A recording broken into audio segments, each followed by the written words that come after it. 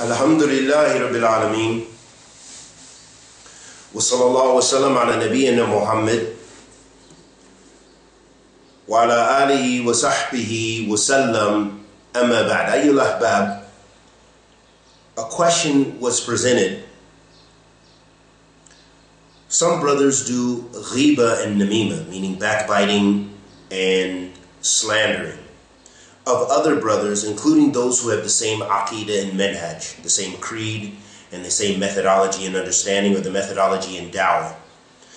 And they say that they're doing Jarh wa Tabdee. They say that they are practicing the science of Jarh wa Tabdee, where you criticize. This is a science where it dealt with the ruwat, the people who carried the hadith of the Prophet ﷺ in order to authenticate the hadith and the Sunnah of the Prophet ﷺ. So this is the science that deals with the chain of narrators and the various individuals, whether they were authorities of hadith, they were trustworthy, they were in the other criterion for making judgments about these individuals. And basically the science is a science in hadith revolved around the subject of dealing with narrators. And it also has a very strong relationship, and the ulama speak about this, especially in this time and age. We have many of the scholars, some of our scholars from Sunnah, who say that criticizing individuals is also a part of Jarh wa Ta'deel. And some of our scholars say, no, this science basically ended with the narrators of hadith.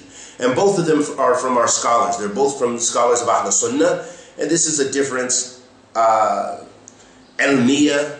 which we as beginning students of knowledge don't really need to concern ourselves with, and the lay persons. So back to the question, the brother said, some brothers do Gheebah and Nameemah of other brothers, including those who have the same Aqeedah and Manhaj, and they say that they're doing Jarh wa Ta'deel, that they're practicing this science. Or they say that they're doing Halaal Gheebah, they're doing the lawful Gheebah, they're backbiting someone lawfully, which, as Imam Nawawi points out, that there is a time and place, and of course it comes from the Sunnah of the Prophet ﷺ, when it comes to speak about individuals and to mention those specific individuals when they're causing a harm to the religion by innovating and deviating and spreading that harm and evil and sinfulness. That there may come times when it is applicable for us to criticize those individuals, even outwardly.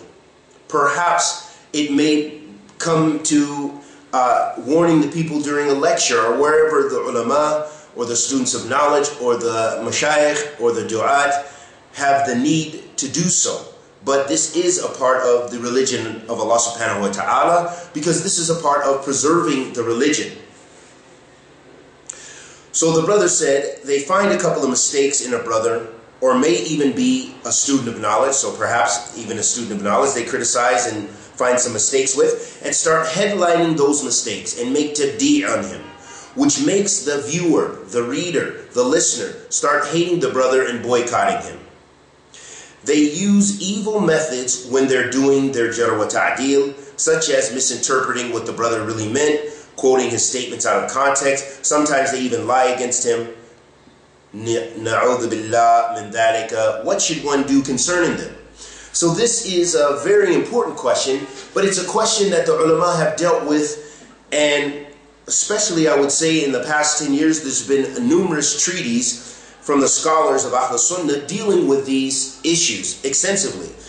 And with alhamd, that there are those brothers who stood up and Allah has favored them to translate that material into the English language.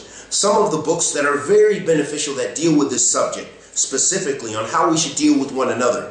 That you'll find three books I can recommend right off the get-go that are translated into English. One is Allāmah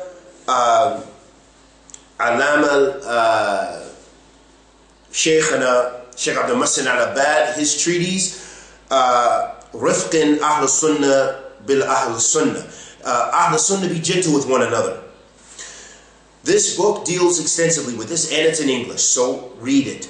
Number 2, Shaykhana as well, Shaykh Ibrahim Rahayli, Hafidhullah Ta'ala, and both of these scholars, just to mention, I've studied with both of them, so I call them my sheikhs, not just from reading their books, but alhamdulillah, sitting under their beards and benefiting from their the great benefit and the principles and the qawaid of Ahl Sunnah that they transmitted to us, that they related to us, and that they taught us with, and they practice. May Allah subhanahu wa ta'ala preserve them and forgive us and them of any shortcomings that we have. So this is the second treaty. It's also a treaty that deals with how Ahl Sunnah should deal with one another. It's called Advice to the Youth of Ahl Sunnah. So also a tremendously beneficial treatise. You'll find immense benefit on how we should deal with one another. It answers this. So this actually requires extensive answer, but I'm going to be very short and brief, as brief as I can, to just give you bil ikhtisar and point you in the direction where you can get further and further information that will be very beneficial and imperative for you to read if you're serious about learning the answer and on how we should deal with one another and deal with our brothers and sisters who involve themselves in criticizing others without the right to do so. This is without the right to do so I'm talking about. I'm not talking about those who have a haqq in criticizing and warning the community against people who have deviated in the religion, who are spreading their deviation, tainting the youth, and destroying the creed and the manhaj, or the methodology of the youth of Ahl Sunnah, of the youth of the Muslimin in general. So, and the third treatise, which is not entirely translated, it's only just actually it's not a part of his treatise, it's not translated, but he did something else, and it's also Sheikh Muhammad al-Imam, one of our mashayikh in Yemen, Allah yuhafidhuhu, may Allah subhanahu wa ta'ala preserve him and raise him up. And the Sheikh also has written, especially more recently in the past few years, extensively about this topic, and as they deal with this fitna quite a bit in Yemen as well. And so that's also something you'll find translated into English, and it is entitled The Fitna of Jarh wa Ta'deel, or something like this, the fitna of this science of Jarh wa Ta'deel in this day and age, or the science of criticizing individuals and praising individuals, or what have you. And so it's also very brief, and the Sheikh breaks it down very precisely and concisely about the problem and giving us a solution. So now, briefly, I will try to summarize what I have learned with regards to this, and had some limited experience, and have read those 3 treatises and others. That first, ayyuhal ahbab, that you have to realize there will be ikhtilaf. There's going to be khilaf and ikhtilaf. There's going to be differences of opinions, differences of views, and of course they're not always correct.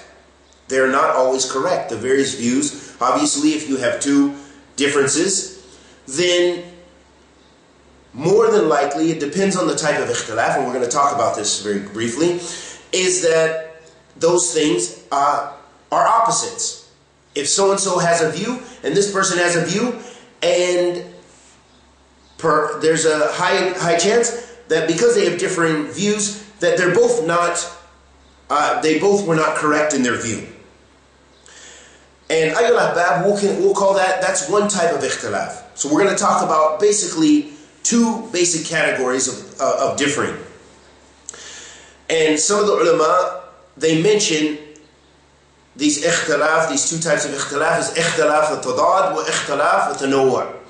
Ikhtilaf al-tadad is the ikhtilaf I was just speaking about, when you have a difference about an issue or a mas'ala, and your differences and your views are total opposites. There's no way to reconcile them. They contradict one another. So in this situation, obviously, both cannot be correct. They both cannot be correct if they're total opposites. Two opposites. The truth is not both right and wrong. I mean, it's the truth. The truth in and of itself stands strong.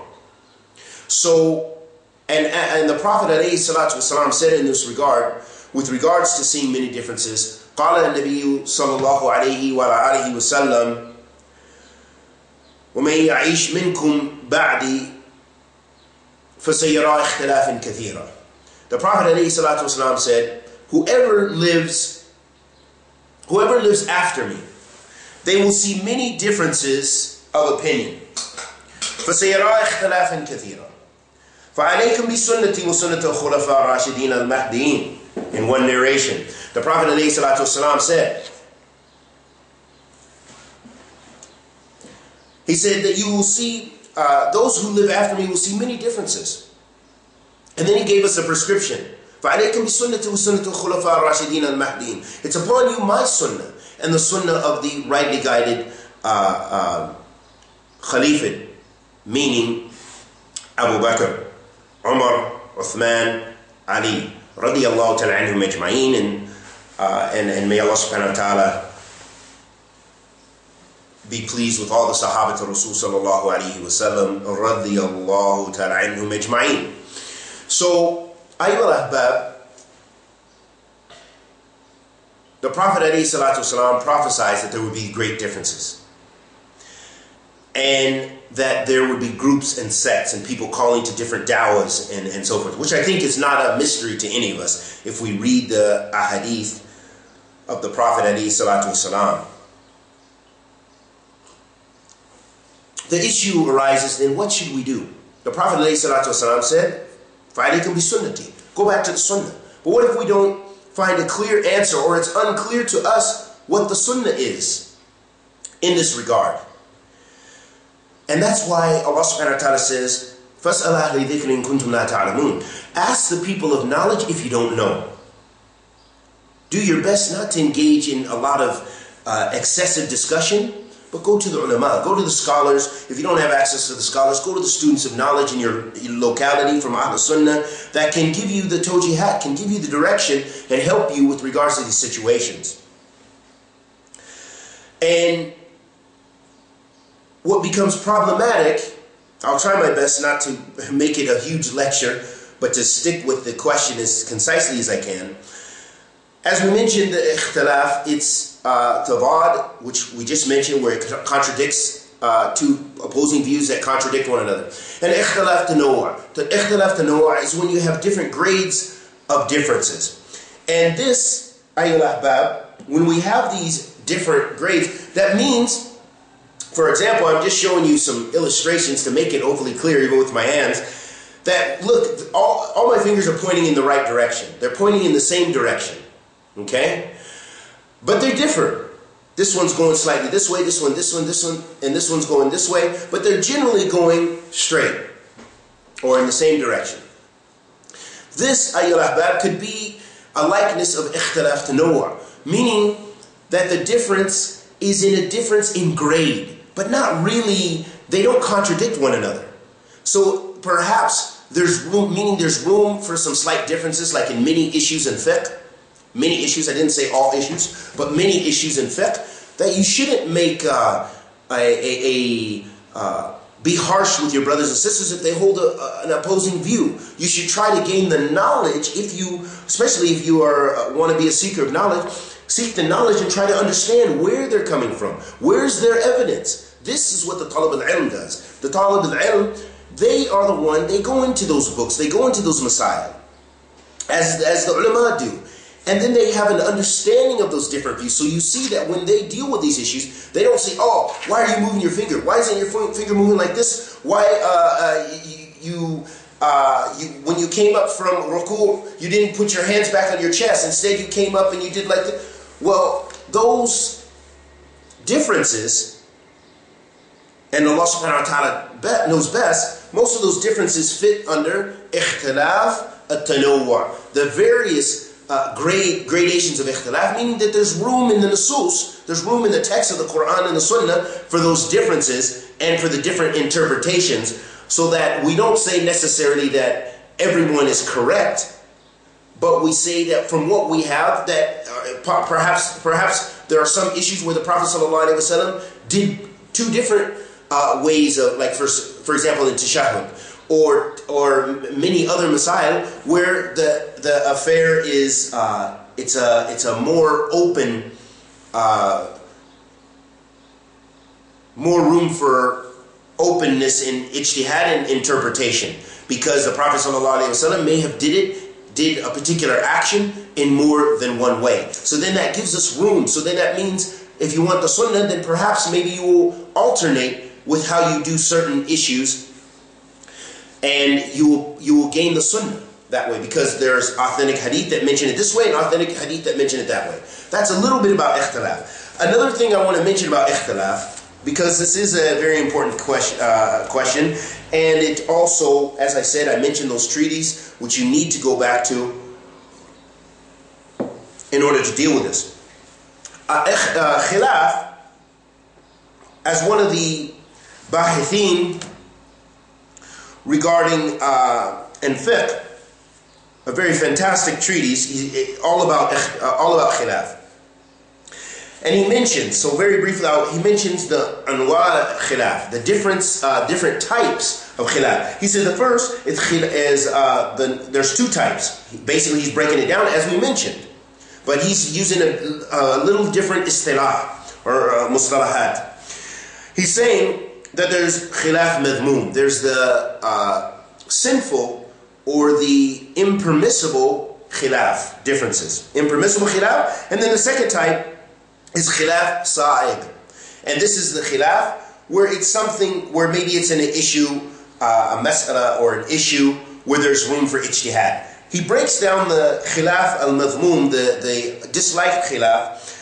He mentions several different examples.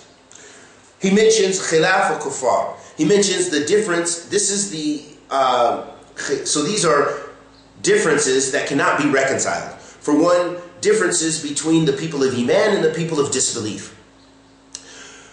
One particular example, it's permissible for a lot of other faiths to drink alcohol, okay? But in Islam, that's impermissible. So this difference cannot be reconciled. It cannot be reconciled. A Muslim, is not permissible for a Muslim to buy it, to sell it, to promote it, etc. That is, we cannot reconcile that difference. That's a part of ikhtilaf al-tadad or ikhtilaf madhmoom, as the Shaykh mentioned.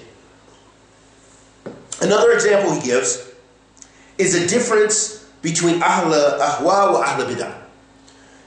That also we cannot reconcile between differences. For example, we have those groups who say it's permissible to go make tawaf around the graves and to supplicate to the Prophet ﷺ, supplicate to their sheikhs even after they've deceased, whether living or dead. We cannot reconcile that as Muslims and as Ahl Sunnah. Ahl Sunnah cannot tolerate this difference. This difference right here is impermissible, and there's no compromise in that thing. These differences are completely in opposition to one another.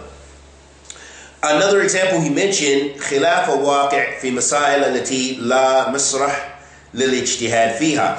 So he also mentioned that the differences, real difference in issues where there is no room for ijtihad, meaning that there is a sahih, sound text, nusus. There are nusus that are sound, meaning text from the Quran or the Sunnah, ayats or ahadith, or athar of the Salaf, or the Salaf had ijma' on this issue or something.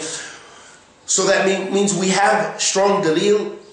You can't debate that. You can't debate the Quran. You can't debate the authentic Sunnah of the Prophet ﷺ and say, well, my sheikh has ijtihad in this issue and it goes totally against the Quran, it goes totally against the Sunnah. No, that also is irreconcilable.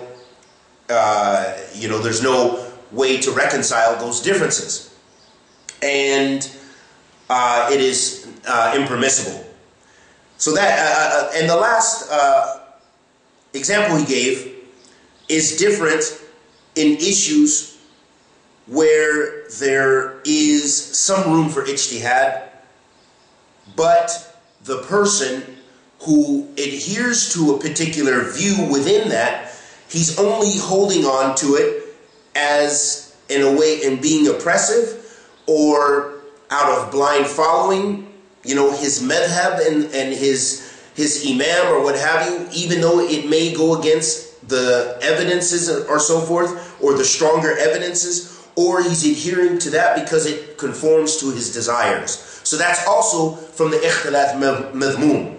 Khilaf sa'ig is the other type, and that is where, for example, it's similar to the last example, where it's an issue of ijtihad, or a mas'ala where you don't have a text from the Quran or the Sunnah for, and there's room for ijtihad, but the difference is that the people are not adhering to those views based on blind following and going against the text, you know, saying, oh, my sheikh said this, that's it, it's the truth.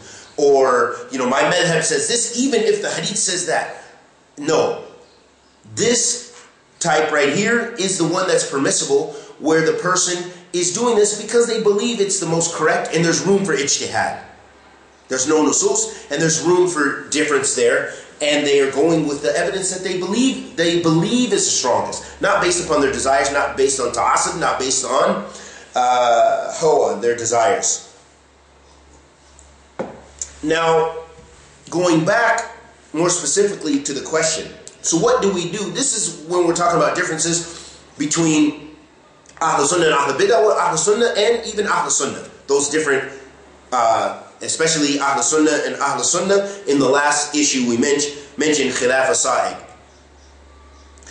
So what do we do when we have our brothers and sisters involving in this affair of criticizing individuals?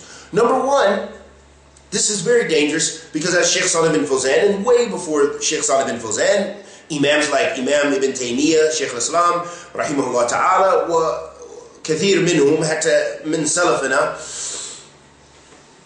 that we find that they dealt with this issue, that this is not for everyone to engage in, number one. So the sisters that don't know how to read Fatiha properly, the brothers who don't know how to read Fatiha properly, or even if they do, even if they have something small of knowledge. We're talking about the lay people. What about even the students of knowledge? Even the students of knowledge, if they don't have strength in these issues, they should not engage themselves in this. So if this is the case for the beginning of students of knowledge, as Sheikh Salih bin Fawzan says, Hafidhullah Ta'ala, and I've mentioned this quote in earlier videos before, that, and you can find it on his website, that he mentions about this, that this is not even for the beginning student of knowledge. They shouldn't even involve themselves in making tabdee and tafseeq with takfir. Okay? So they shouldn't even involve themselves in this, number one. Number two, okay, many people do. The fact is, there's many people who can't read Fatiha properly, but they involve themselves with an amazing science, a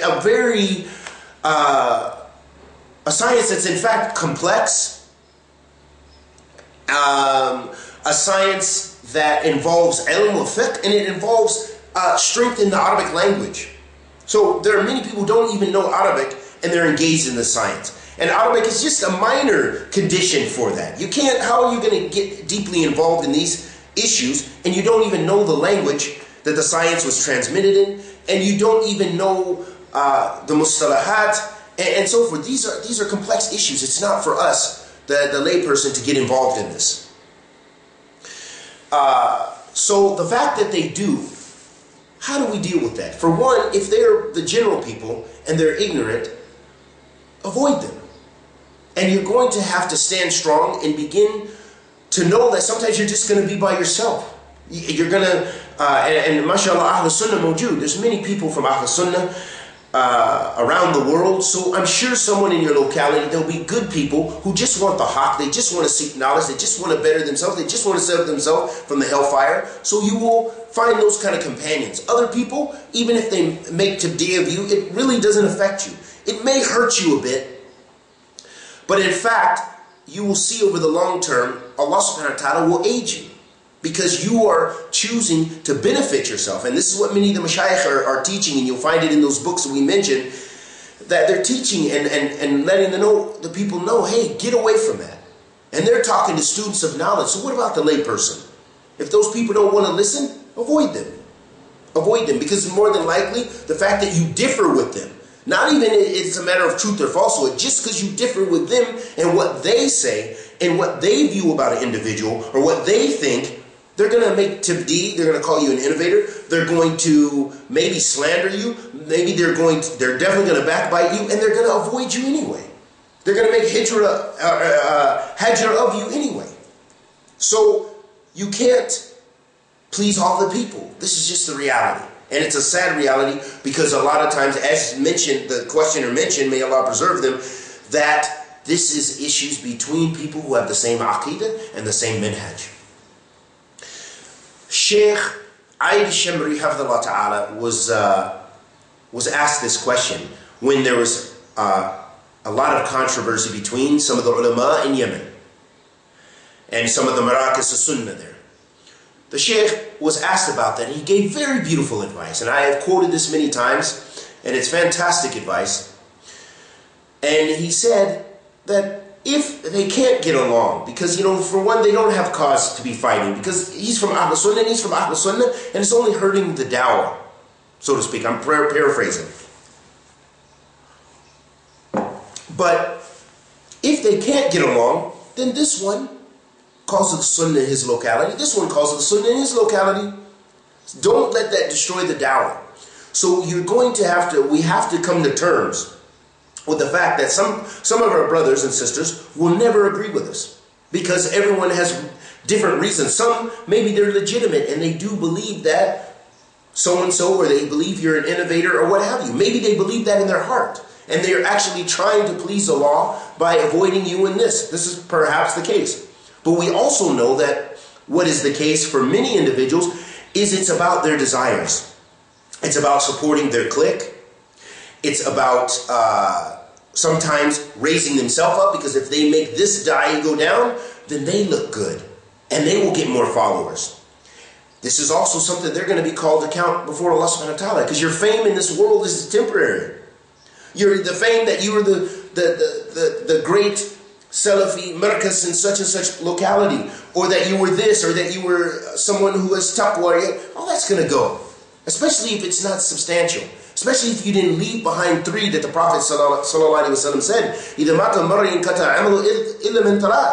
If a person dies, he will leave behind, all his deeds will end except 3.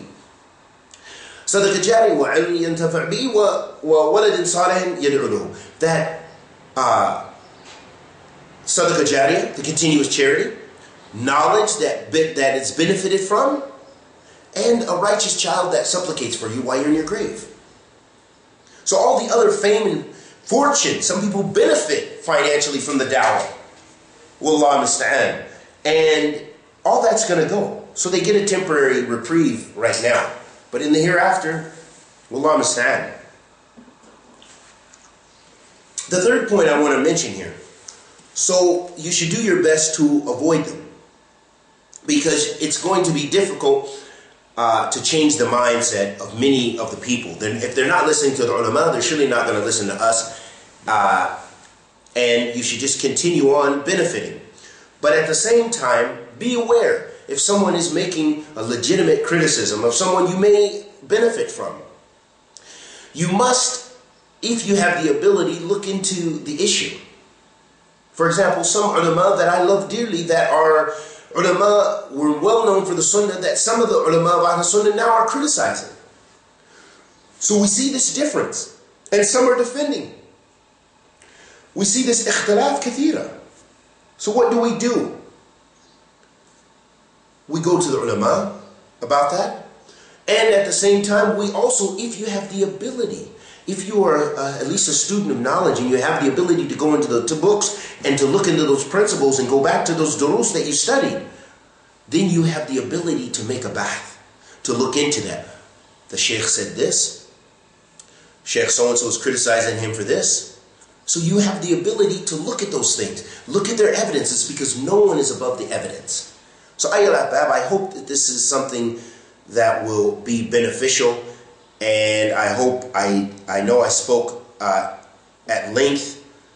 And hopefully, may Allah subhanahu wa ta'ala preserve us and reward us. And that's why I've decided that we're going to go through Sheikh Abdul Muhsin Al-Abad's book in a series of durus, Rifqin Ahl Sunnah bi Ahl Sunnah, because we always need the reminder. And if one person benefits from it, well, alhamdulillah, then that one person will benefit from the fiqh of the Sheikh and the basira of the Sheikh, and will be on fiqh and basira in practicing their religion and coming closer to Allah subhanahu wa ta'ala, and how they relate to their brothers and sisters of Ahl Sunnah, even if their brothers and sisters of Ahl Sunnah are going against them. And we ask Allah the Almighty to accept our good and forgive our evil. Anything I said that was correct was from Allah subhanahu wa ta'ala. Anything I said that was incorrect was from myself and the shaitan. Wa sallallahu wa sallam ala nabiyyina Muhammad wa ala alihi wa sahbihi wa sallam.